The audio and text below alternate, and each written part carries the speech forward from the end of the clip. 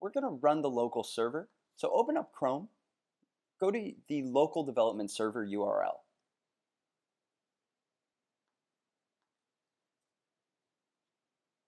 This is the project's homepage. So I'm going to create a new homepage. In Sublime, open up source try10 urls.py. And in urls.py, copy line 8.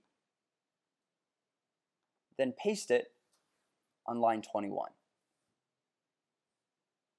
The section of code beginning with R and ending with the $sign means that this URL will be called whenever a user goes to the home page. Now, let's go over what this URL is doing. Views.home will send a request to the function called home in profiles/views.py. The view, home, will then handle the request and return something. The name of this URL is home. I'll create the view home. So open up profiles/views.py and into line 4 type def home and in brackets request, colon, line 5 context equals locals, open and close bracket. Then on line 6 template equals home.html. Then you're going to type return render and in brackets request template context. This view will handle the request that is sent when users go to the site's homepage. So open up urls.py. We need to import the home view from the Profiles app. So type into line 19 from Profiles import views. Once you've done that, open up Chrome and refresh the home page.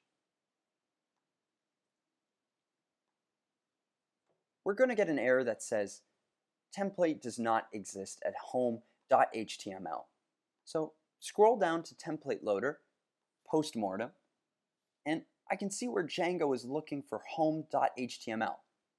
By default, Django template looks for a templates folder in each of the installed _apps. To fix this problem, I need to create a template called home.html. However, we first need to create a templates folder for the Profiles app. So in your Finder, navigate into try10 source profiles, create a new folder and call it templates.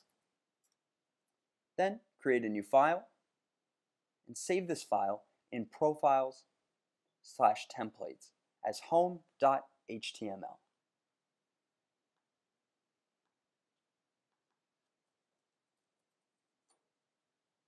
Open up home.html and in line 1 type h1 hello world \h1. Save home.html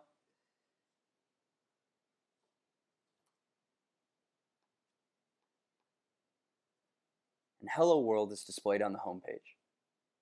In this tutorial, we covered the fundamentals of Django views, URLs, and templates.